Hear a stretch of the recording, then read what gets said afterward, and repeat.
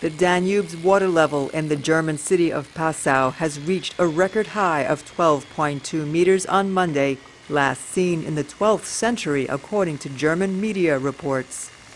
As onlookers gathered at a vista point overlooking the city, most, if not all, the streets below were submerged in water, with rescue workers making their way through the town by motorboat. This is the worst-case scenario for Passau and also for the city's tourism industry. Many homes in this city on the Austrian border can only be reached by boat, and local authorities have declared a state of emergency for the region. Sure, right now we have tourists coming because of the floods, but for the people here it's absolutely terrible, especially for restaurant and hotel owners.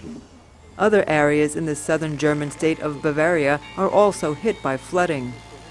The busy A8 motorway connecting Munich and the Austrian city of Salzburg is closed near the Chiemsee Lake, according to authorities.